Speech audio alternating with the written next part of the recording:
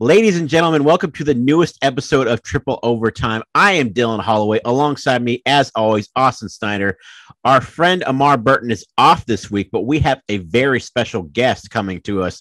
Lofa Tatupu, multiple-time Pro Bowler, former Seattle Seahawk, All-Pro selection, the 35th anniversary team of the Seahawks. Austin, I know you're jacked for this. Tell me about it, brother. Oh, I'm incredibly jacked for this. I mean, it's a lifelong dream come true. He's definitely a guy that, though he may not live in the halls of Canton, or anything along those lines, he's a guy that, to me personally, was just one of my all-time favorite players to watch of old, of the old Seahawks days. And man, it getting the opportunity to talk with this guy and get some insight into who he is as a person, and just anytime you can talk to a real true pro, we're not talking about some guy that was on the practice squad for a couple of weeks. We're talking about a guy who was an all pro, who wasn't just an NFL player, but he played at the highest level, you know what I mean, of the NFL, including in a Super Bowl as well. So just super excited, super duper excited and stoked, and so thankful, Lofa, when you do see this, so thankful that you gave us the time and allowed us to get to know you a little bit. Well, Austin, before we get to that interview, let's talk some NFL and current day. As you know, Julian Edelman just recently retired. And this is something I hadn't really thought about before, but apparently this is now a question. Is Julian Edelman a Hall of Famer? No, absolutely not. End of discussion, right? Let's end it. It is plain and simple, and it's crazy. So, like, Colin Cowherd the other day tried to essentially say, because Bill Belichick rushed as if the minute Edelman retired, he was like, "Oh my God, where's my phone? I need my phone. I gotta make a post on Edelman. What am I gonna do?" As if that somehow is some key indicator that Julian Edelman's a Hall of Famer.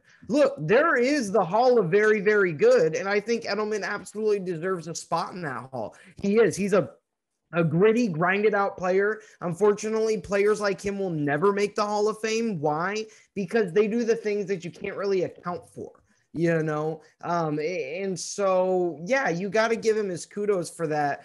But this argument that because he's second behind Jerry Rice and everything in the playoffs is so overblown. The guy literally made the playoffs every single year of his career except for one. And that was the last one. I mean, of course he's going to put the numbers up. Exactly. I mean, he had a great career, but he's got less than 7,000 yards receiving.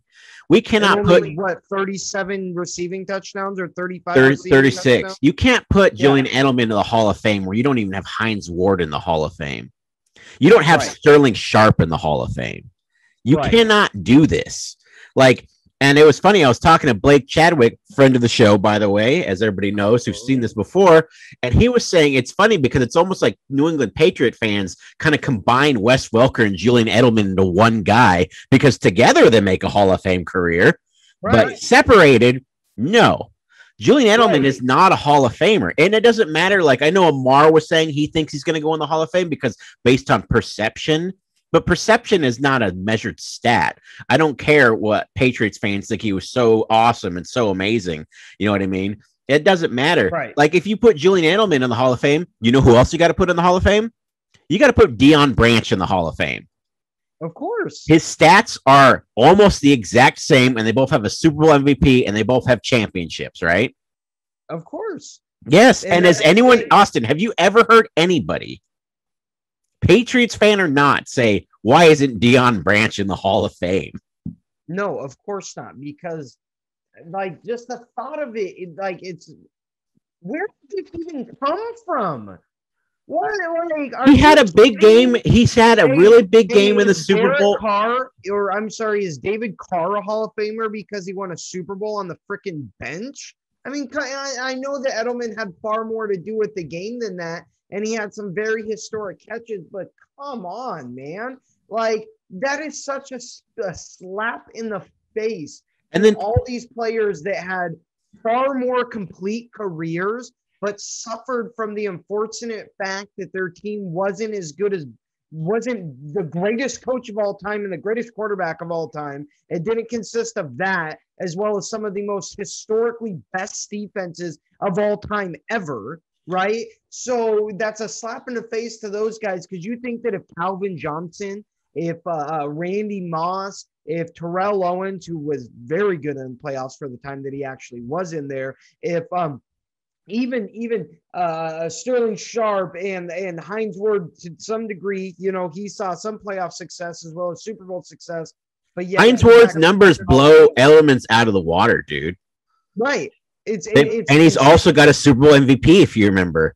Yeah, he has a far more complete career. So my point is if you take all of those guys and you give them the same opportunity to not just make the playoffs, but make incredibly deep playoff runs, they would slaughter Julian Edelman's playoff numbers. They would literally crush them by hundreds.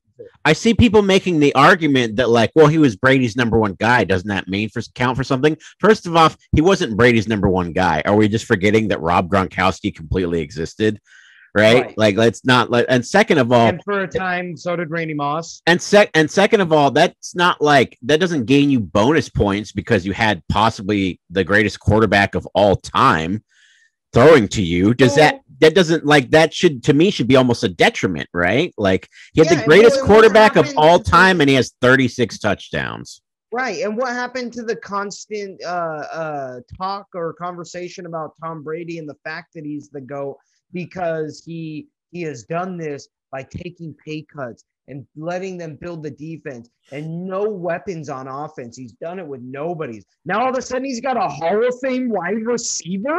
You think Brady like saw that on his phone and went, "Wow, that's news to me. I didn't know I had a Hall of Fame wide receiver that whole time." Like, now all of a sudden he's got a Hall of Fame talent wide receiver that he's had his entire career. That literally nobody's ever talked about one time. Dude, 36 touchdowns and like less than 7,000 yards. Come on, man. That's not. You can't do it. You can't. He's the Hall of Very Good, like you said. Right. And there's no shame in being in the Hall of Very Good. Some of my favorite players are in the Hall of Very Good. Absolutely. Let's not forget Daryl Jackson, Seattle Seahawk. He's Hall of Very Good. Matthew Hasselbeck. Yeah. Lofa Tatupu, who we were about to interview. You could very much put him, though, in he had a short career. He had a very efficient and effective career. He had a 3-4 year span where he was definitely one of the top linebackers in the league at that position. Sidney Rice. I mean, there's a ton of guys just from the Seahawks alone that are in that category. And guess what? Those are the guys that, yes, you still are in a position where when you tell the story of the NFL, their names come up, but just that doesn't mean that they're Hall of Famers. It's ridiculous to try to crown this guy as a Hall of Famer when he was nothing. He's done nothing more than ride the coattails of the greatest coach and quarterback combination of all time. Ooh, that's it. Plain and simple. Yes, fighting words. Well, it's the truth. Do you think we'd even be having this discussion if there wasn't that Super Bowl against the Falcons? Probably not, because that was his MVP game, right? The Rams was. Against the Rams. He had was it the Rams? I thought it was the 10 catches for 141 yards. So even the game where he made that miraculous catch. Okay. Yeah. So the game with the Rams where there was like no offense whatsoever and it put us all to sleep. That's his claim to fame for the Hall of Fame. Absolutely. Yep, okay. Now he's definitely not a Hall of Famer just because that game sucks. 10 catches for 141 yards and not a single touchdown, and he was the Super Bowl MVP.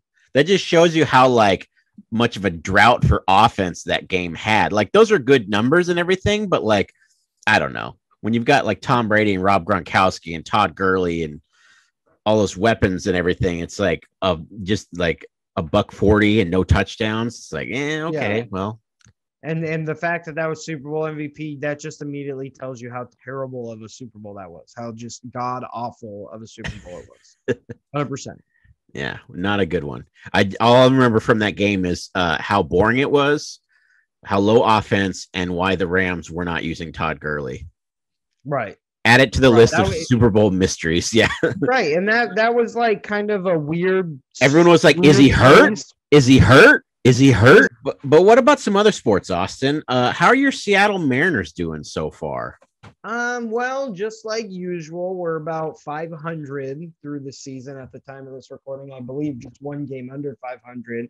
And so they'll make a little bit of a push and stay within the division race until about the All-Star break, and then it will suck. However, you know what has also been incredibly fun to watch, other than the Mariners constantly win, then lose, then win, then lose, then win, then lose in the most boring fashion possible? The Los Angeles Dodgers. They are on fire. Oh my God, they are so good right now. They have power hitting through every part of their lineup. They are just they're crushing teams. This is one of the best baseball teams I've ever seen in my life, ever of watching baseball. You know, and what's funny is it seems like I don't know if you heard, but there was a big story surrounding Trevor Bauer, their starting pitcher, where some of his balls were actually sent to the MLB. I saw that. I sent that to you. Oh yeah, okay. In the group chat. Yeah, I believe that it was another team that sent him whatever the case. And he was pretty mad that they even looked into that, and he was criticizing the fact that like other players, other positions can do stuff like that, but pitchers kind of have the microscope on them for some reason. Hey, that's the nature of the beast. Is he wrong? I mean, is he wrong? I not really. I mean, yes, he's right in the sense that they do have that microscope, but like, you think that's unfair?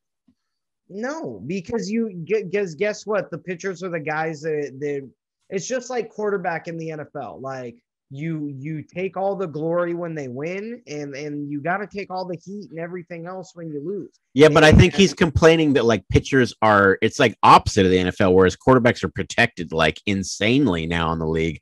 Pitchers are scrutinized more. Like he was saying, like specifically. Like batters get to have like the tacky whatever to grip the bat more, whereas like a pitcher, like if there's anything on the ball, like automatically they're sending them to the league to be analyzed, like it's a Forensic Files episode. You know what I mean? Like it's but you know what? At the end of the day, the league knows and understands that home runs are what puts the butts in the seats. And yes, they want to allow these guys to be able to do their jobs, but they can't have them doing it so well that a majority of the games that we're watching day to day are no runs, 1, 2, 3 run games, you know? So that's where they have to get really strict, because man, there is a lot of stuff that you can do to that baseball, Dillon. I mean, there's a lot of ways that you can form it and mold it, and with some dust on it or some pine tar or some spit or some, a little bit of grass, or I mean, whatever. And the fact that these guys are throwing these things. Well, now I want to ask you real quick, Austin, while you're on that point, all the things you can do, right? You yourself have advocated that you think you think athletes should be allowed to use performance enhancing drugs, right? Yeah. So do you think that they should just throw that rule away then, and he can alter the ball however he wants? Do you think they should get rid of the rule? Like, I know you're saying that's the rule, and I understand that, but do you think that they should get rid of that rule then? Yes. Yeah, absolutely. 100%. I think it's ridiculous. I think if these guys I think that it would be even more fun to watch the ball just literally go from 12 to 6, like, and just like that. I mean, and watching guys getting all twisted up. And bro, it would be like watching like NFL blitz with baseball in real life. Like just all the batters would be all jacked up and juiced up, bro, looking like Barry Bonds times 100. And then all the pitchers are just throwing these ridiculous balls that are going on all corners before crossing the plate. It'd be awesome, dude. I would love it. What do you think the percentage is, in your opinion, what do you think the percentage is of players in the MLB, Major League Baseball right now that are juicing? Oh, gosh. I'd say probably. You had to guess. 5%. You think it's at least half? No, I think it's like 5 to 10%, to be honest. You think only 10% of players in baseball are juicing? Yeah, man. I mean, there's the guys who get caught, but at the end of the day, those guys are under, especially baseball, because of the huge. I mean, dude, it went to like, what is it? The public opinion court or whatever, Supreme Court. I mean, so yeah, Supreme Court's higher than the public opinion court, just for anyone out there that's listening to this. Yeah, right. You can't go to public opinion jail, by the way. My point being is that baseball was under a huge microscope for so long because of steroids. And so I don't think that many guys are willing to take the risk.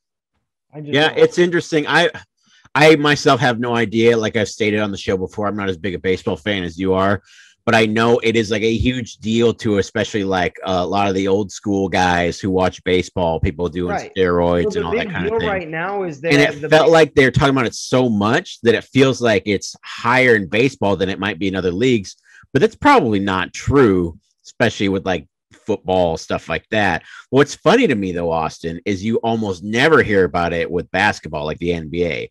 I think the only player I ever heard about getting popped for steroids was the Birdman years ago.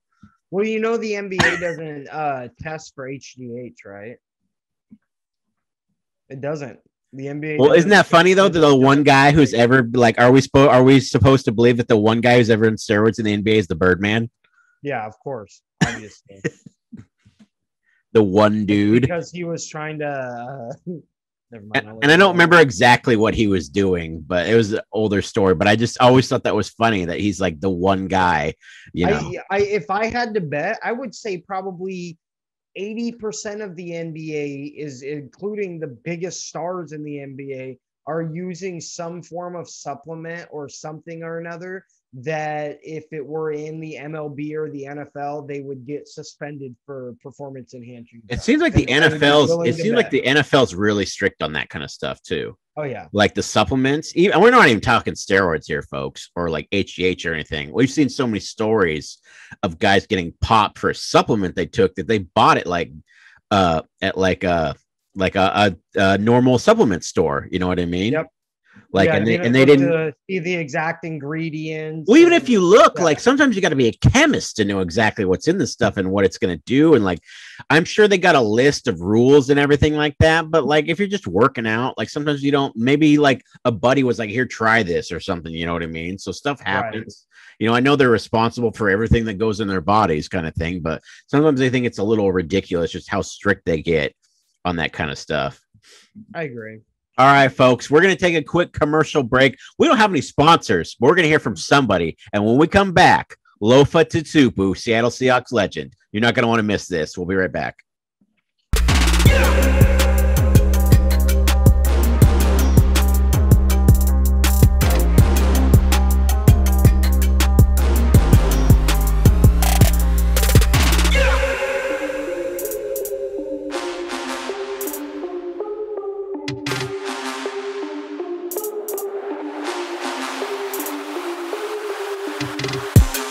All right, and we are back. We have a huge, amazing, incredible special guest joining us here on Triple Overtime. He is a multiple-time Pro Bowler, All-Pro selection in 2007, two-time national champion with the USC Trojan. Please welcome today our very own Seattle Seahawks legend, a part of the 35th anniversary team. I can't gush enough about it, Lofa Tatupu. Thank you so much, Lofa, for joining us today. Yeah, man. Thanks for the kind words, and appreciate you guys having me on. Now, Lofa, I want to get right into it here. What do you miss the most about playing in the National Football League? That's a good question. Competition, I love that aspect of it. But I think when you ask, most of the guys what they miss, it's the brotherhood and, being together and being part of something bigger than yourself. So, being part of a team and that quest for the championship, that's really what's most special about the game. And anytime a guy walks away, he says, man, I miss the locker room. I miss being around my brothers.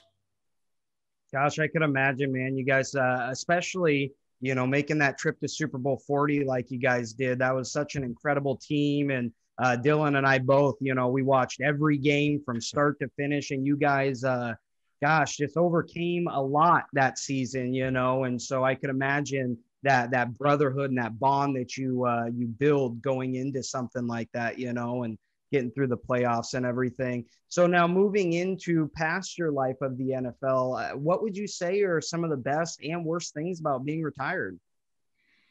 I I would say best and worst is the time you have, because if you don't have another passion that, you were either working towards or maybe even did some internships, which I never really did. And again, they tell you that the NFL stands for not for long. And I mean, we know I had 3 great seasons and then injuries just took me out of the game. And so when it happens like that quickly, it's tough because I've always been a guy that's had a plan. Okay, well, when this happens, I'm going to do this. And that's the life and the mentality of a middle linebacker, is always pivoting, audible, like, let's go. And quarterback of the defense. Yeah.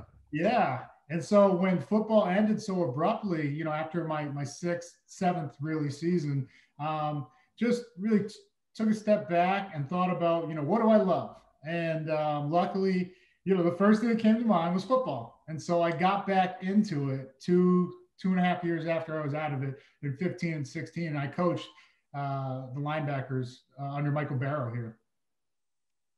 That's incredible. Yeah, that's and that's the thing I could imagine is with most players, is coaching kind of a thing that a lot of players pivot to, after, because like you said, you spend your entire life probably from the time of high school or whatever the case, like NFL, I got to get to the league. I got to make it to the league. And then when you're in the league, it's, I got to win a Super Bowl, or, you've got certain things you want to accomplish. So when you're retired and have all that extra time, is coaching just like the most obvious next step?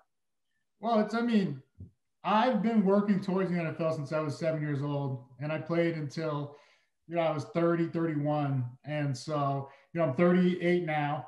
So there's, like I said, just the first 7 years of my life, I wasn't really around football, but I was, because I'm second generation NFL. My dad played for the Patriots for 13 years. And so with that being my background, and, really when a guy is working his whole life with that goal in mind, it's something easy to transition into because you love it. You're an expert in the field, so it's an easy transition because, when I was coaching, and I was just an assistant, so it wasn't like I was the linebacker coach or D coordinator who makes a ton of money. Really, it's like you're doing it because you love it at the assistant level, and eventually you hope to go on.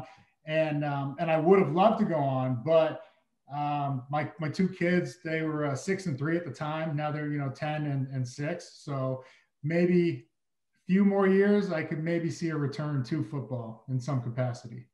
I'm waiting for it. We'd love to see it back on the Seahawks if that's where it takes you. But we're talking about your dad a little bit before we went on the air. Lofa Tatupu, shout out Mosey's Mooses. I was watching some highlights of him earlier today, just watching him truck over guys, run through guys. They said like 3rd and short, he was a guarantee. Obviously, you probably loved watching your dad play football. Probably felt like it was destiny for you to go to the NFL watching him. Who, besides your father, who were some of your favorite players growing up, though, in the NFL? Well, I thought I was a running back because he was a running back. So when I was little, I played running back for a couple of years. But and so besides him, Thurman Thomas from the Buffalo Bills is my favorite player of all time. If we're talking, just you got to choose one player. Right. And because he did it all. He could run between the tackles. He could catch out of the backfield. He could pick up the blitz.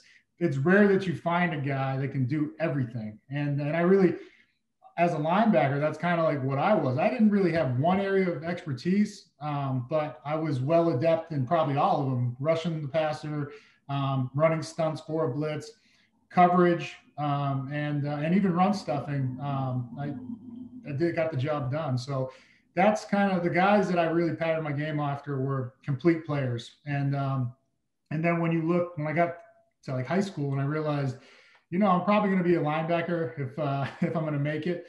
And I was watching, the greats, Junior Seau, Ray Lewis, Urlacher, Zach Thomas, even a lot of smaller guys too, London Fletcher, Dexter Coakley, Dat Wynn, because, that was my body type and my skill set. So I was like, how are they making it? How are guys that are 5'11", 6 feet make an impact in the NFL? And because they could do it all.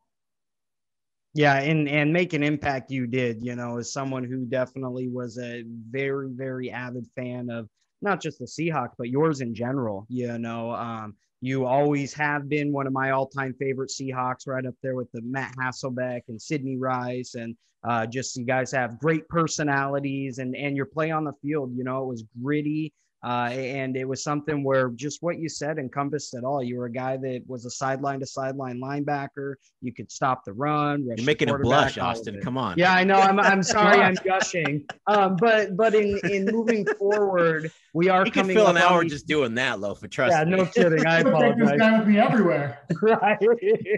Yeah. No. Just this is a dream come true. To be perfectly honest, man, you really and Dillon can tell you all-time definite favorite player, growing up watching you play. So thank you so much again for being here. But moving forward, we're coming up on the NFL draft, and as someone who's gone through that process yourself, which would you say was more nerve-wracking for you? Was it waiting to be drafted or waiting for the kickoff of your very first NFL game? The entire process from me making the decision, because I left a year early. Mm-hmm. And so, we were coming off of 2 national titles. I wasn't going to get any bigger. I wasn't going to get taller or any faster. It's like make a decision. And, another 100 tackles wasn't going to get me drafted in the first round. So strike while the iron's hot. My stock was high. At least I thought as high as it could go. And I made the jump when everybody said, you're probably not going to get drafted. That's the stuff I was hearing. And I had confidence in myself and belief in what I did was enough to make it to the next level and get drafted. And I told them, hey, all I need is a chance. I just need an opportunity, and I'll show you. Even if I get last pick or if I go, undrafted, if I make a camp, I'm making the team. That was just my mentality or my thought process.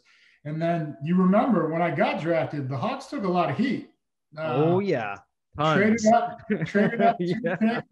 2 picks to move up a couple spots and pick an undersized, slow middle linebacker from Southern Cal. They seem to emphasize slow every time they brought up your name, too. Right. Oh, absolutely. It's like, come on, man. Which is you're crazy crawling to make tackles. Yeah, we saw a guy that, could hit hard, and especially when you got to the league, I would say you were definitely one of the more athletic linebackers. To me, I feel like your blueprint as a linebacker is a big reason why Pete Carroll made the decision to draft Bobby Wagner when he did. I think it's very comparative games, It is, but Bobby, he's probably like a half a second faster. I'm not even lying. Like, I think he's a 4.4 and I was a 4. Yeah. So and now we see the difference on top of the injuries, but we see the difference between a very good player, Pro Bowl player, and a Hall of Fame player. Right. Oh, without a doubt. Well, we know you're being humble, Lofa, but there's no doubt you did change the dynamic of the Seahawks defense at that time because they were not known for defense, especially under Mike Holmgren. And I read a lot about how you went in there and you kind of changed the whole mentality of the defense by being a first guy in, last guy out type of thing. You studied film religiously, and just your leadership really showed out there, even as a rookie when you went to the Super Bowl. Yeah, I just came in. I wanted to keep my head down and just grind as much as I possibly could and earn the respect and trust of my teammates, which ultimately led to being selected captain for the playoff run. And that's my greatest achievement. I tell everybody to this day: 6 years in the NFL, 6 years captain, 6-time captain, and it's something that I just will forever be grateful for. And yeah, man, it's.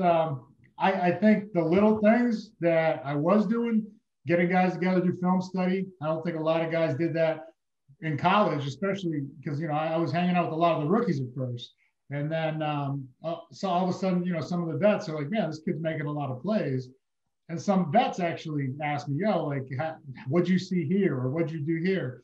And so you just share that knowledge and, you have to earn their respect. And so I think that's how I did it, by just being one of the hardest workers. And, when you got a 5'11", 240-pound middle linebacker that almost everybody on the defense is bigger than, you don't want him to out-hit you. Like when he makes a big hit, everybody else seemed to come up with a big hit of their own because they're like, man, this little guy. Oh yeah. Yeah. As someone who only stands 5 foot 6 feet tall as a grown 30-year-old man, I get that, Lofa, and that's, it's not beside the dog in the fight, man.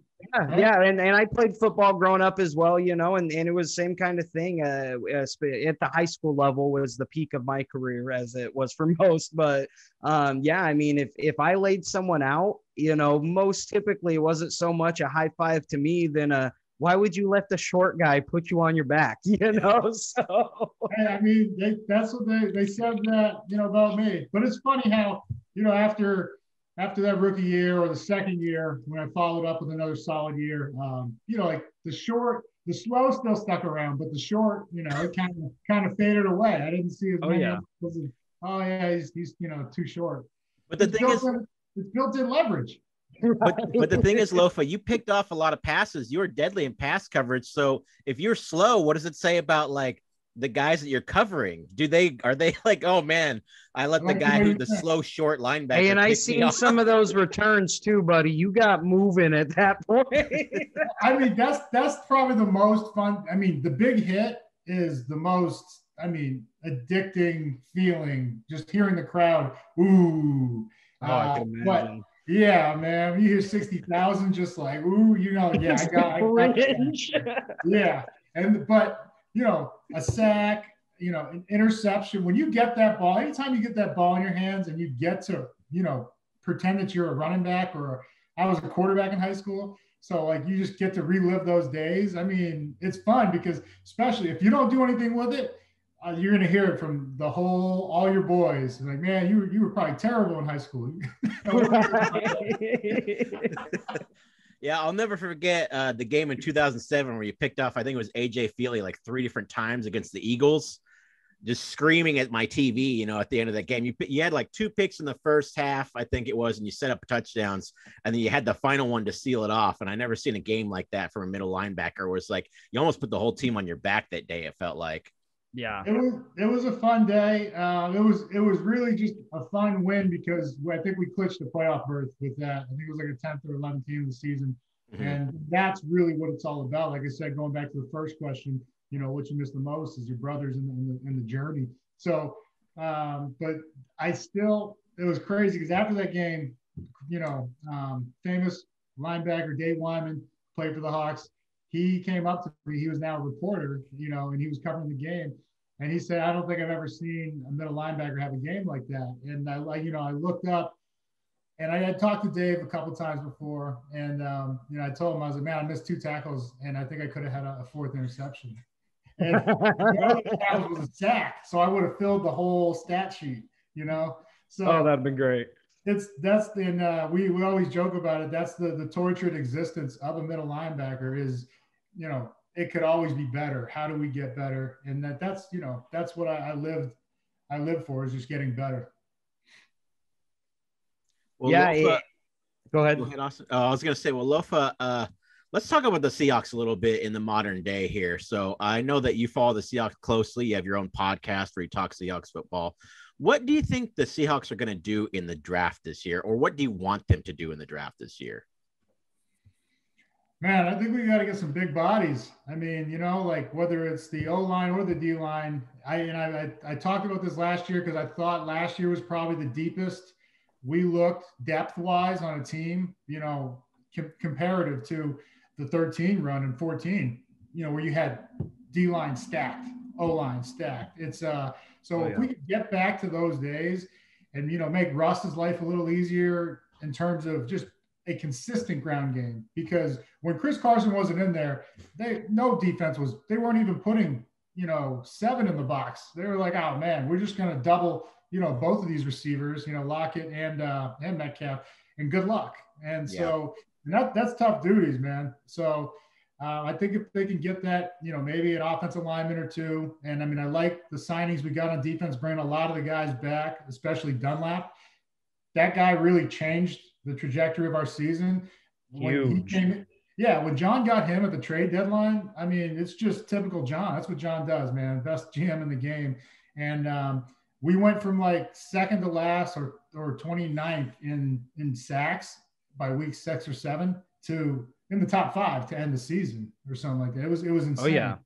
Well, and they went from being on pace to be literally the worst defense in NFL history, only giving up 16 points a game, which is right on par with the Legion of Boom days. You know what I mean? So that's a total turnaround. As a former Seahawk, was that hard for you to listen to? That even though you're not on that team, they're like, this is going to be the worst defense in the history of the game. Yeah, man. I mean, I'm once a Seahawk, always a Seahawk. And so I'm like, man, I can't. And, I can only imagine because, Bobby Wagner, KJ Wright, I got to coach those guys, 2 of the most competitive guys I've ever been around. And I can't imagine, how many sleepless nights they had just thinking about that. And like every week, like trying to correct something and still 40 points getting put up, it's just like, that had to be maddening. And so I'm glad they, we got healthy at the right time. Jamal came back, added like 9 sacks of his own. And so really, I'm excited about, going forward. It's tough to lose Shaq. Love both Shaq and Shaquem, man. They're great people off the field too. But I knew we weren't going to be able to afford them. And I'm just hoping we get KJ Wright back right now. So you kind of made mention of John Schneider, and speaking of just some of these offseason moves, in leading up to this interview here, I was watching some of your content as well, and in one of your Instagram posts, you made mention that you had a pretty good relationship with John Schneider, and that kind of led into you coaching with the Seahawks.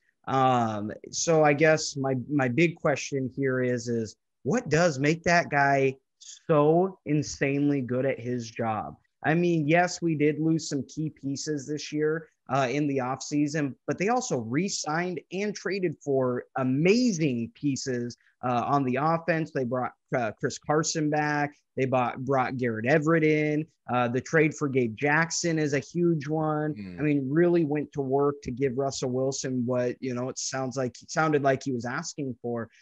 So I mean, as someone who spent time with him as a coach and had a good relationship with him, what makes that guy tick? I mean, why is he able to find just all these little nooks and crannies of just gold? It's crazy to me. I mean, his time in Green Bay, I would point to, they drafted a lot of great players over there when he was there. And so I think, he's a student of the game and the evaluation sense of things. And I think his ability to know the value that a person or player holds, whether it's position, skill set, and how they fit into the scheme. Because I'd say him and Pete, they're very, very similar in their approach to, competition. You're only as strong as your weakest link. So, I mean, even the weakest link on that team is a starter most other places. And that's what you continue to see. And you see when final cuts are made, whose guys are taken first. They're always grabbing our practice squad players. They're grabbing the guys we released because John and his squad of scouts, they just do a better job, I think, of evaluating what they need and how the player fits in, because they hit in every draft. I thought that 2010 draft, and I still do. I'm still partial to them because that was my last year here with them. Right. Russell Okung, then Earl, then Golden Tate. I think EJ Wilson, he got hurt. He hurt his hand and then hurt his knee, but that guy was a stud. Cam Chancellor, maybe you heard of him. Walter Thurman, and then there was another guy, Jamison Collins and Dex Davis at the very end, who was the player of the year in the Pac-12 at the time. And if that guy didn't tear his hip, I'm telling you, he would have just been wrapping up his career with the Hawks right now. I guarantee you. That's how good that kid was. And that's a 7th rounder. And then not to mention, they always find a free agent or two, right? I mean, and then the late picks have been really kind to them because they find just football players, Chris Carson, Sherm. I mean, it goes on and on. And but I say that with all those great names we got in that 2010, everyone's looking at 2012 as the greatest in probably franchise history when you got Bruce Irvin, Russ, and and Bobby right there in that one draft. That's incredible, right? And they took heat for that draft too, though, Lofa, remember? They got an F. They got an F for that draft. The picks those 3 picks too, the first 3 picks, they took heat on each one of them. Yep. They just paid Matt Flynn, and they brought Russ in the 3rd round, and they're like, you just paid a franchise quarterback, or so the media thought. Yeah, Matt Flynn. Because of his time in Green Bay, and Matt Flynn's a great quarterback, but this is the spirit. This is the whole ethos and philosophy of John and Pete's system, competition, and the best player is going to play. And so, it's incredible. It's what happened when I was at SC with Pete. We saw it time and time again. A guy who was a five-star recruit, big name, and then you see, a transfer from University of Maine starting, right? So I'm proof of Pete's system or philosophy, and that's how you win. You got to keep getting better. Right. Well, and it's just like anything else in life, you've got to find places to be the best that nobody else is looking, right? You got to find areas that I can't just be good at, but exceed and be the absolute best and legend at, that nobody's even thinking about at this point, Hence why we've seen so many teams take that Seahawks blueprint of taller, long, lengthy cornerbacks. And, we've got guys like Kyler Murray, Baker Mayfield going number 1 overall, due to the success that you've seen out of Russell Wilson. I mean, it's just crazy what the Seahawks organization, it's got its fingerprints all over the league, So moving forward from that, now we saw, obviously, the Seahawks especially were a team that opted not to have a crowd over the last NFL season here. Now, as someone who, has played in that Seahawks stadium, especially being considered one of the loudest, I've been to games myself. The energy there is just so incredible. I mean, how much of a difference would you say it makes, good or bad, playing without a crowd in that stadium? Oh man, it's tough. It's tough duties. It's home field advantage because, you rely on the crowd. That it is the 12th. I don't know if they changed the 12th person. I want to be. I think it's just 12s now, Lofa. Yeah, 12s now. That's 12s. The 12s, man. You can't hear anything out there, and that's what I attribute a lot of these quarterbacks throwing for 400 yards. Not just on us, but there was 6 or 7 400-yard games each week to start the season. Right. And that's because now these quarterbacks, they can get to the perfect play. Okay, I see what they're in. Here comes the check. Well, when that clock's ticking, the play clock, and they can't hear, and you got guys looking back and forth wait, did he change it? They're questioning themselves. That's when, we make the big play. That's when we see them mess up and, shoot a gap on a run or make a play on a throw. But, you didn't have any of that. And I think you could argue because Tampa did have, towards the end of the season, they did have some fans at their home game. They had not half or 15 or 20,000. Same with Kansas City. And Kansas City was winning, but Tampa had to reel off a lot of wins late in the season to make that playoff push. So You could argue that really propelled them. And that's the 12s. It's the greatest fan base, and I'm not just saying that because I played here. I watched them damn near win the Giants game for us in 2005. I mean, one of my favorite games of all time. 10 false starts or 10 penalties, it was incredible. And I mean, that we needed every one of those to force overtime. Giants were pretty good. I remember that. And then luckily Josh Brown hit a game winner again, like he always does. Oh yeah. Yeah. That game was, gosh, I probably would have. I think I had about 2 or 3 heart attacks. Dillon, I think you and I watched that game together. That was. It was Jay Feely missed 2 or 3 field goals in overtime, and each one you were like, oh, yeah. Right. We were doing the Sanford and Son each time in our living rooms, Lofa. You know what I mean? So I can only imagine what it's like to be a player watching, you know what I mean? But can you speak a little bit to that energy that the fans bring? Like, how do you feed off of that? And like, because it seems to us as fans watching, feels like you can see the momentum shifting sometimes. When the fans get louder, the defense makes a play, maybe somebody like Marshawn Lynch makes a run, you know, maybe you make an interception, the fans get louder, and it just feels like you can just see like the momentum shifting, and then the Seahawks just become unstoppable. Can you feel that in person when it happens? Damn right. Energy is transferable, fellas. I mean, that is a fact.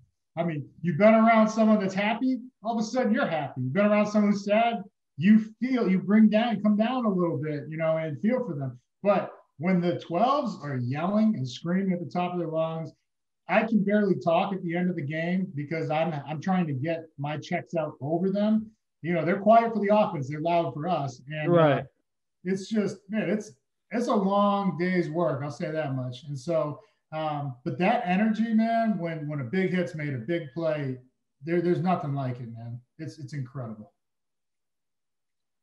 Oh, I could imagine. I mean, 64,000 people roaring and cheering for you, especially. And yeah, like I said, I've been to games myself, and you can definitely feel it in the stadium. But to be right in that bowl, like to be the center of all that attention, oh my gosh, I couldn't imagine. That's crazy. Yeah, when that the flag gets raised, you know, because that's a special like celebration or ceremony now. It's a ritual at every game, every home game, they raise that 12 flag, and everyone just goes nuts. Place is rocking.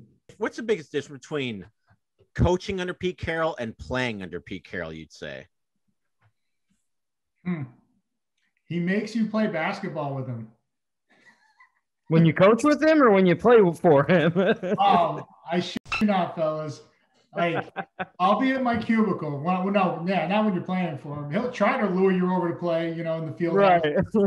He has a hoop in the field house. But, man, I was at my desk, and I got like a stack of player reviews to go through, you know, for draft. And he comes over, he's just dribbling the ball next to my cubicle. And I'm like, and he's like, "What are you doing?" I was like, "Pete, you know what I'm doing. You just gave me all this, you know, work." Like, was he chewing gum too? Was he like, no, not like as he's dribbling? Of course he was. So, you know, I'm like, he goes, "Hey man, just, you know, do a couple of them and then, you know, let's go play." And I was like, "Nah, man, it was a pretty big stack. I had to watch a lot of players, and you know, it was due in a couple of days." And so, you know, sure enough, he circles back. He's going to every other cubicle too.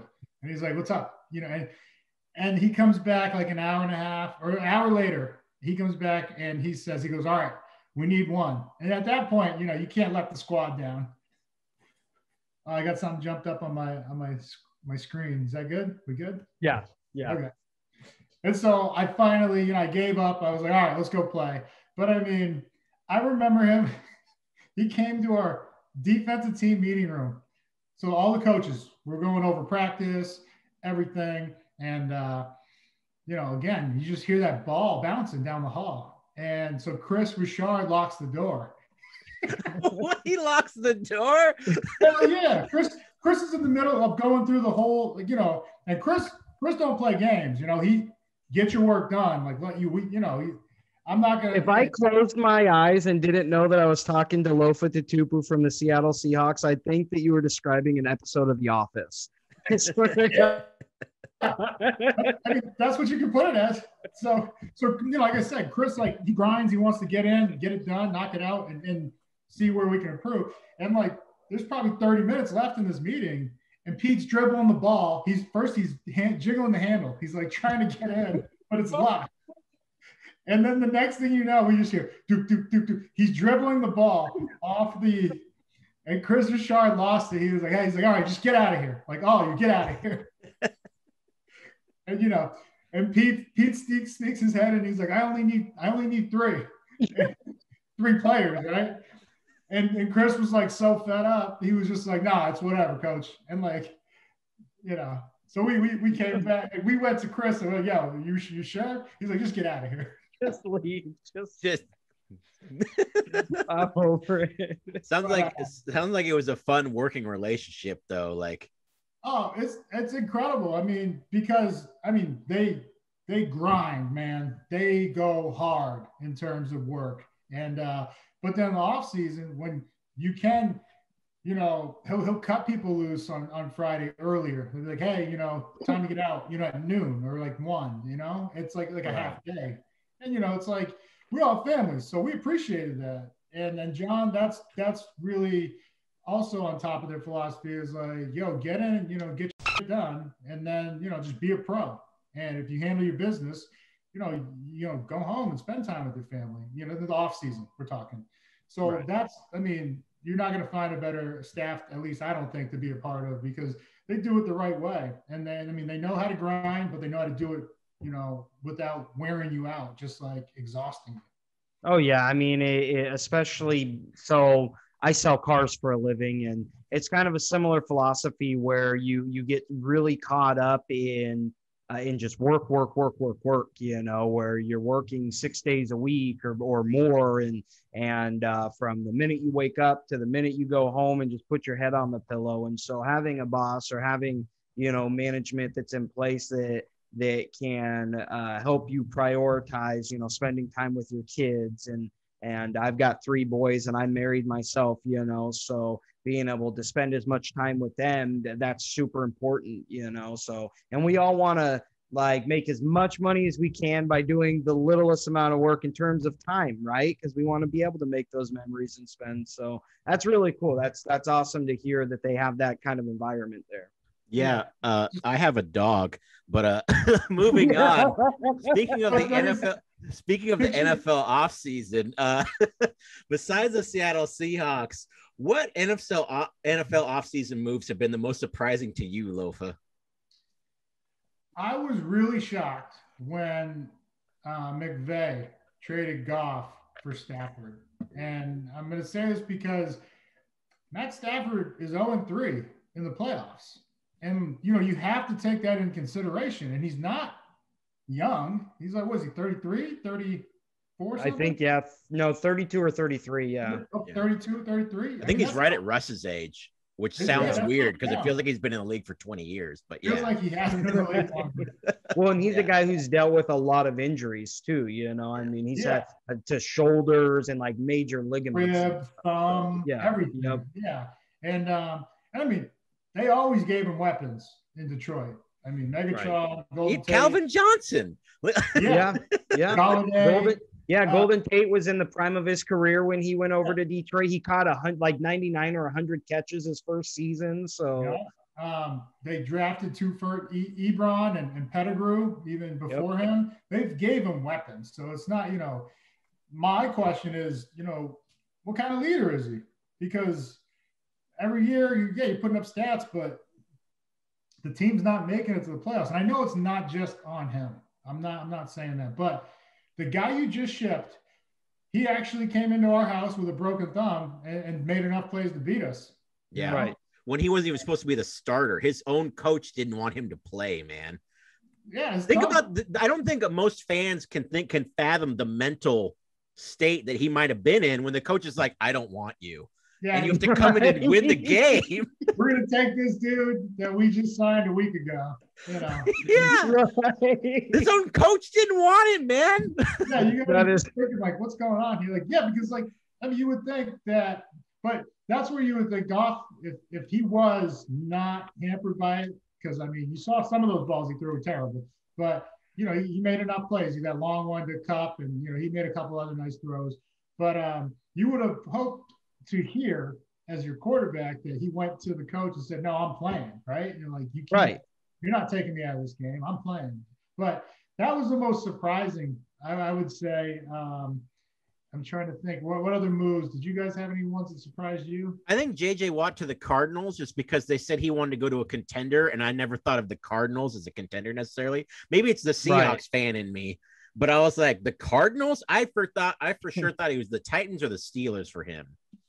I thought Steelers because his brothers are there, but then I thought Green Bay was the one. I was like, he's going home, and join them. I'm right there with you on Matt Stafford though, and I wrote this home because I remember Dan Orlovsky of ESPN was saying like, book it Super Bowl because Stafford's there, and I was like, what is this? What is he basing this off of? You know what I mean? Like, it didn't Arnie make any Spaniard sense said the same thing. He was like, it makes them an instant Super Bowl contender. They were the third best NFC team last year, and blah blah. And I'm like, I don't, because and Lofa, you could, I would imagine you could speak on this and attest to this, but when it comes to just any sport in general, and especially at the level, like the pro level that you played at, Stafford at, everything, like some guys are just winners and some guys aren't, you know, and especially coming from that leadership role. I mean, there's guys out there that may not have all the fancy stats and everything, but damn it, they just know how to get it done. They know how to win, you know. Tim Tebow was a perfect example of that. Tebow, remember the name Taylor Heineke. Now, Washington's probably going to draft somebody and make him the second string. Or wait, they signed Fitz too, didn't they? Mm-hmm. Yeah. So Fitz is going to win that because he's going to win over the locker room like he has every other place. Of course. He is a good quarterback. I'm not taking anything away from Fitz, but I think the fact that he's like a real dude, even though he went to Harvard, he's a real dude. He's a guy you'd want to have a beer with, right? Yeah. That's what it comes down to. And then, you know, you get the Fitz magic every now and then. And so that just adds more to the hype. But it's I've been saying since the kid came out of Old Dominion that he's a fighter, man. He can go. I mean, and you saw him take Tampa Bay. I mean, he wasn't even on the team 2 or 3 weeks prior to that game, and he took Tampa Bay to the Super Bowl champions to their limits. They only won by a score. Yeah. With the Washington the great team, Tom Brady, the GOAT, and all of those weapons. And he was doing it all. He was doing stuff that you didn't expect of him, like running and hitting the pylon with the scrambling touchdown. You know what I mean? His team was hyped. You said Chase Young was hyped after that. He's a dog. Yeah. This is the kind of guy we're talking about that just he doesn't care about the numbers. How do we win? Do I run the ball? Is that how we win? Then I'll run. Do I, am I throwing checkdowns all the way to the goal line? Then that's how we win. He doesn't care. And so that's, that's really what I see in Taylor Heineke, man. He can go. Oh, for sure. Yeah. And there's guys on the other side of that spectrum that I think that Stafford kind of fits that mold perfectly, that they got a lot of big empty numbers, but they don't win anything. So nothing meaningful, that is. And my, my thoughts too, just crowning them champions. Didn't they just lose? Did they lose their D coordinator? Who went over to, who went over to the Chargers? Someone took the Chargers head coaching job. I think that they've lost a few people. I know they lost one of their coaches to the Seattle Seahawks, who's our new offensive coordinator. So Van Waldron, yeah. Austin hasn't stopped talking about what a Hall of Famer he's going to be since he got signed. But he's Austin's new guy. Take Pete's mantle. Yeah. And then you look at San Fran, another team that had a very strong defense, just were lacking a little on offense. That's what they had in common with the Rams. They just lost their D coordinator. Now I think it's not going to take long for DeMeco Ryans to be a great coordinator in this game. He was a phenomenal player. Oh, yeah. He studied the game more than a lot of guys. Great middle linebacker. And but them losing Saleh, that's really that's tough when you lose your D coordinator that just the last 3-4 years, Saleh was taking them, deep playoff runs and just being one of the most dominant forces out there on defense. Yeah, I think a lot of fans don't realize how important consistency is with a team and with coaches. Continuity, all of it. And another thing that fans don't really, I think they know a little bit about, but maybe not necessarily all the way, is injuries. And I was watching an interview with you before we went on the air today. You talked about 15 concussions and 10 surgeries you've had. Now, can you speak to that a little bit? Like, I don't think the average fan knows just how brutal the NFL is. They know it's hard hitting and everything, but 15 concussions and 10 surgeries, and you didn't have a 20-year career. So that's a lot of injuries within that short span there, right? Yeah. 8 of my 10 surgeries in my life were from football. And, they all came like right after that. Like the concussions, I had probably 3 or 4. I mean, I think everybody remembers, except for me, the Carolina one with Nick Goings. Yes. It's like a car wreck, man. Yeah. And I look back, I don't know how I played through that.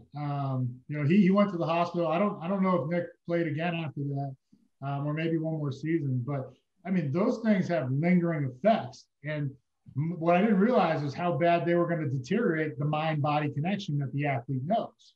And so it seemed like every year, and I never missed any time, even if I got one in a game, I was back to practice that next Wednesday. Protocol was a little different back then, you know.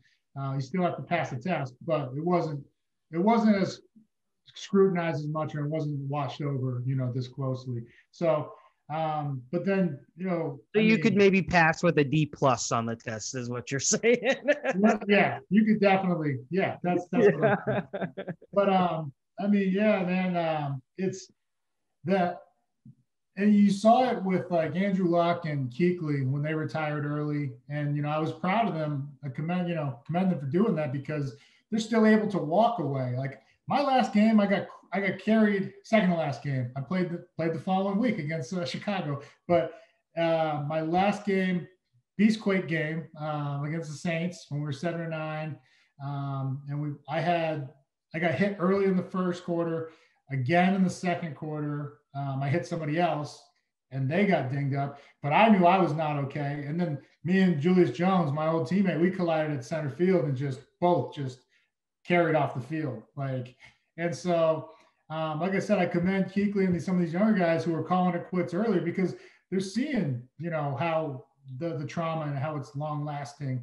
I guess that's a good sign if they don't have quality CBD, because that's ultimately what led me back to, you know, my best health right now. I feel better, but yeah, there's like the average fan that, you know, that rehab time, man, those are some long, lonely hours. Like, oh gosh. And you want to talk about the psyche, the mental aspect, Dillon? When you already run a 4.8, man, you know, and now you're wondering how, when you have 2 knee surgeries, how am I going to catch these guys now? Yeah. What are the analysts going to say about me now? Pete Prisco, leave me alone. So you are right though, Lofa. That was a great segue as we, you know, get towards the end of this thing here. Now, you had talked before about being 5'11" and 280 pounds after you had retired, and said that you used CBD to replace everything else, including supplements, sleep aids, anti-inflammatories, and it changed your life. And I understand that you're part of ZoneIn here. You've got the 1937 Farms that you're kind of doing in your life after football. So can you tell us a little bit about that, as someone who is definitely an avid fan of CBD and your 1937 Farms? Yeah. I'd love to hear more. Yeah, it's just about shifting the stigma and you know, letting people know that cannabis and hemp, even, you know, hemp is a cannabis plant. I mean, the only difference between cannabis, marijuana, and hemp is the varying amounts of THC. You know, industrial hemp has little to no THC, but it's made one of the most incredible impacts on my life post football. You know, my body just ravaged by all those injuries, you know, the scar tissue, everything. And I mean, I think the biggest part was the mental health and the emotional tie to it that allows someone to stay on top of their games, to stay, you know, working out, making good decisions as what they eat, drink, you know, things of that nature. And like, I'm talking within a week, this stuff had me feeling like Superman again. I mean, that's awesome. Yeah, I couldn't believe it. And so just to backtrack, me and my business partner, Matt McCoy, former Seahawk, we bought some property in the cannabis sector. And eventually we took over operations, created our brand, 1937 Farms. And this was around 2016, right after I got out of coaching in 16. So maybe early 17, but I was already taking CBD as early as 15, 16-ish, because I kept hearing more and more about CBD as opposed to THC. And so I just kept doing research, finding out what it is, what it can do for me. And eye-opening, fellas, like a life I'd never known. Just like I said, nothing phased. I'm zoned in, man. I can't be phased. And, you know, not mentally, not physically, emotionally. It's, you know, things happen and it's just how we react. And it's really helped me to react in in great fashion to anything that comes my way. Well, and that's really incredible to hear, especially as, as to not bring up the gloom of it, but, the story we just heard about a former NFL cornerback, what was it, a week and a half ago. And I mean, it's a very you guys to me are the modern day gladiators. You put your body on the line, your well-being, your physical and mental health on the line for the entertainment of the masses, and not a lot of people appreciate that for what it is. And so anything, like you said, the stigma behind it's crazy to me, because anything that can help allow an athlete at that level to have that mental health and that well-being physically, spiritually, mentally, and everything else, it shouldn't be a problem, and so I think it's incredible that you've been such a huge advocate for this, and that you've used your platform to really push it and push it more into the mainstream, I guess you could say. Yeah, I owe my life, the life I know, the last 4 years of my life has been the best of my life. And I mean, a lot of people would say, oh, well, what about when you were going to Pro Bowls or winning national championships? Now, last 4 years of my life, I'm talking mentally, physically, and spiritually, I've never felt better. And it's because, so I owe my life to it. And even 3 years before I started ZoneIn's like a year and a half old. 3 years prior, when I lost a bunch of weight, I just started feeling better than ever. I started handing out full spectrum oil, which is CBD, to friends and family. Like, yo, you got to try this. Because I mean, if I had to list the issues that I dealt with and that it's, help manage or cure, fix, like we'd be here all day, fellas. Because it was, like I said, I was 280, couldn't work out. I, used to stress eat because that was one of my coping methods to stress. I'm not chewing tobacco. I chewed tobacco since I was 15 years old. I'm 38 now, and I haven't chewed in like 4 years. That's awesome, dude. That's incredible. I tried to quit that so many times, fellas, and it's like the edge or the stress part of what induced it, the need or want for nicotine. It's like it just kind of subsided. It wasn't there anymore, and man, it was incredible. It's like I forgot. Really, because I mean, that's really what it comes down. Like I forgot that I was, so attached or addicted to tobacco, chewing tobacco. Whole lifetime ago. Yeah. Well, Lofa, I do want to say that it really resonated with me, your story about being 5'11" and 280, because I've never played professional football, obviously, but my last 10 years of my career, professional wrestling, I've ravaged my body pretty bad. And like over the quarantine, I've ballooned up myself to like 270. So I'm 5'10", 270. So I'm like right below you there. So like hearing your story about that, but no joke, like hearing your story about that, I was like, maybe this is something I should get into, that I should look at, because it's not just the physical either, because I've had injuries, surgeries, whatever, but it's also the mental that you're talking about. That whole stress eating, like I go through that too. And then with quarantine being isolated, it makes it even worse, man. Man, I'm telling you. And a lot of it was too, that not only stress eating, bad habits, which, whatever your habits are, it's going to be your life. Right. But I hurt too much to like go to the gym. And like when I went one day, I was on the shelf for like a week. Done. Yeah. We can all relate to that. But then I started taking this, and it has to get in your system. So that's why I said within a week, I noticed right away my mood swings were not there anymore, because I had some pretty bad mood swings from the concussions. And I was like, man, even just looking outside, I'm like, man, I'm grateful to be here. This is a beautiful day. And it was like pouring outside. Most people be complaining about the rain. I was like, yo, we're blessed to be here.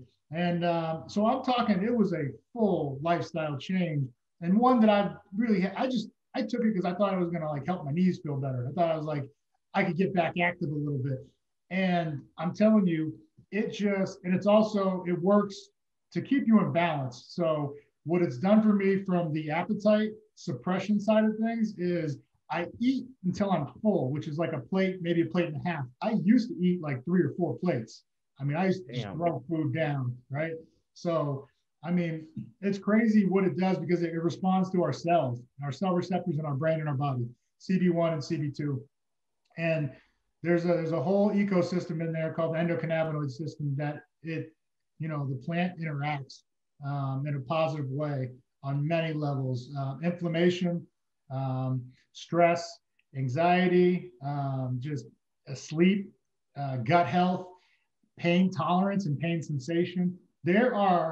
It's every vitamin or whatever that I took before that they told me was like, yo, this is what it's going to do for you. I went through bottles because you have to go through a supplement for a while, for a whole thing. I hate it when people like try one or, come back to a couple days later. They're like, that shit didn't work. It's like, man, you didn't even give it a time to get in your system. But once it gets into your system, it's not that I'm moving pain free. Those pains or those scars and the scar tissue is still there, but I'm moving, I feel like, more mechanically efficient than I ever have. And, it's strange to say at 38 compared to when you were in the NFL at 25. Maybe come line up next to Bobby and KJ for a season, or NFL comeback. Goal line. That's what I don't want to run anymore. Short yards and goal line. Right. Special Tatupu package. Goal line go. Yeah, that's it. So Lofa, we're getting to the end of our time here, and we do appreciate all of the time that you have allowed for us. Man, again, total dream come true, and it's awesome. You got to tell us where we can find this stuff, though. Where can we find Zone In? Where can we find 1937 Farms? And where can we listen to your Seahawks podcast, of course? Well, there's a lot of where can and how. You got a lot of stuff going on. I did my research. ZoneIn CBD, I appreciate it, man. ZoneIn CBD. You can learn more at our website, e-commerce, zoneincbd.com. And we just released a pre-workout energy mix that, I think you'll be pretty excited about. It is how I describe it to people. When I take it, I feel like Bradley Cooper and Limitless when I go into my business meetings. Nice. And that's very specific. And then when I go into the gym, I feel like Ronnie Coleman going for another Mr. Olympia. There you go. That's a pretty good selling point. But it's the best pre-workout I've ever had. No crash, no jitters.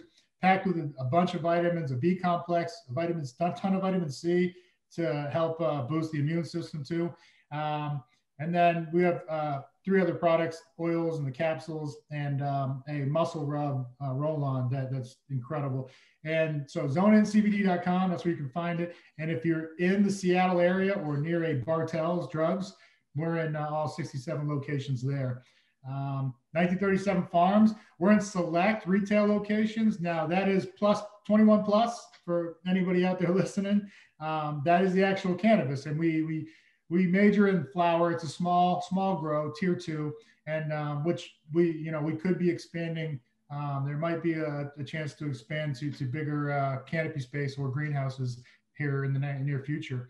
And then Seahawks Pod, it's on the Believe Network. And Believe is spelled BLEAV, Believe Podcast, and it's Believe in Seahawks. If you look up my name or Brett Davern, you'll find us there.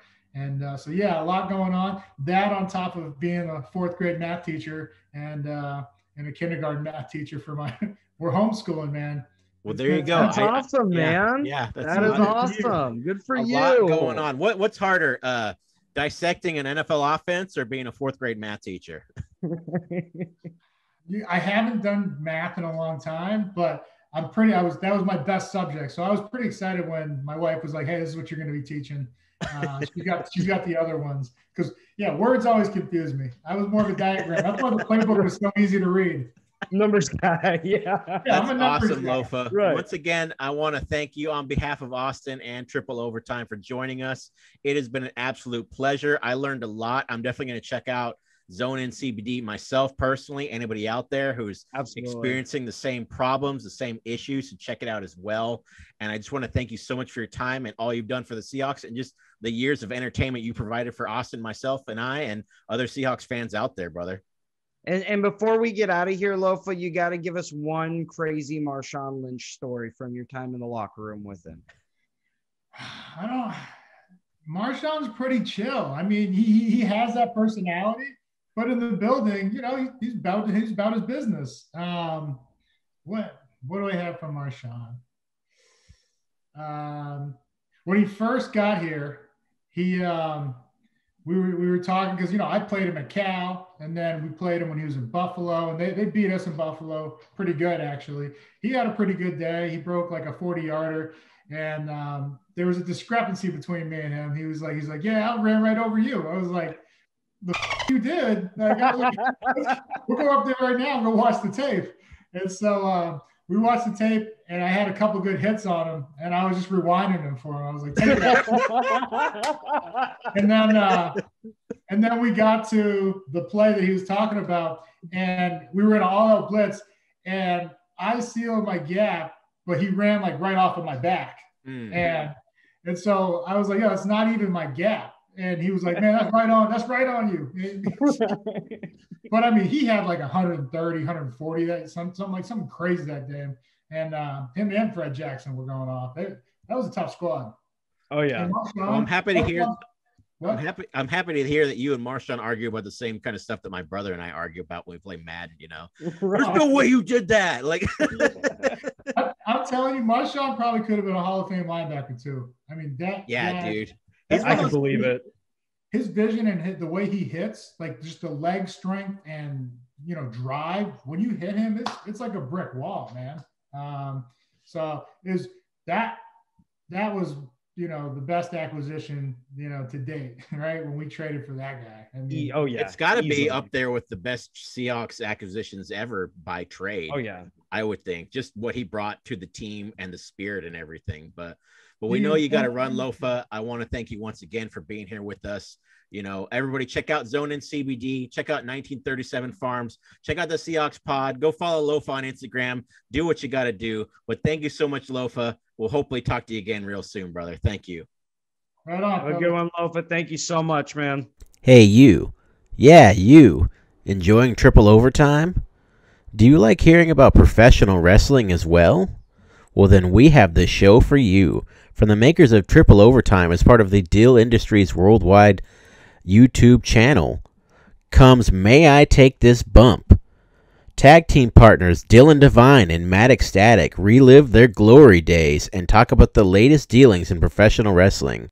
All right, we are back.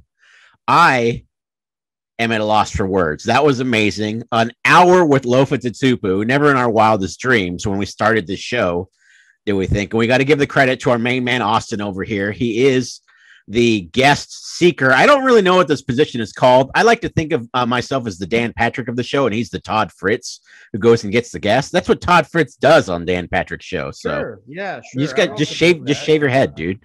Yeah, then you'll be the new Fritzy. I'll be the better looking Fritzy, I don't know, man. We're gonna have to have Fritzy on the show someday. See if you guys can go one-on-one. Hit him up on Instagram. Look out for Fritzy. I don't know if he's got Instagram, but yeah. But Austin, what did you think of the interview with Lofa Tatupu, man? Just super exciting, man. I'm so thankful that he took the time and not just the time, but so much of it, And when I originally got confirmation from him that he'd be okay doing the YouTube show with us, I was thinking maybe we'd get 15, 20 minutes max, and for him to give an hour of his time to us. He's just such a busy guy between his CBD and cannabis businesses, ventures, as I was going to say. Full-time father as well. Yeah, he talked about homeschooling his kids now. Homeschooling, yeah. I mean, all of it, man, and so that's so cool that we got a full hour of his time to just. And he was, and the biggest thing is he was a really nice guy, which you don't always find in this business. Austin, I've interviewed quite a few people in different levels, from professional to collegiate to below, as a sports journalist so far on my journey to doing this full time. And you don't always get someone who's that personable, who's that nice, who's that generous with their time, Right. And he had, like you said, he didn't have to do the show and he did. And it was amazing that he did it for us. And, hopefully we get to see him again sometime. Yeah, that'd be incredible. I'd love to have him back. Lofa, you are always welcome on the show. You are always welcome to reach out to me at any time if you ever want to come back. We've always got a warm seat for you, man. So thank you again so much for the time that you spent with us, and allowing us to get some insight on you and your mind and what you got going on and everything. It's just super cool, man. Super cool. All right, Austin. Can't say enough good things about the guy. We can do a whole nother hour just on this. So Austin, you want to go ahead and get us out of here then? And absolutely. If you haven't already, if you are a triple OG and you are watching the end of this video, meaning you watched everything from start to finish, make sure you hit like, subscribe, drop a comment, join in on the conversation. Let us know. Let Lofa know what's going on. If you got any questions for Lofa, make sure to drop them in. He might swing by the comment section himself. You never know. So, but as always, I'm Austin. That's Dillon for Triple Overtime. And thank you guys so much for tuning in. Peace.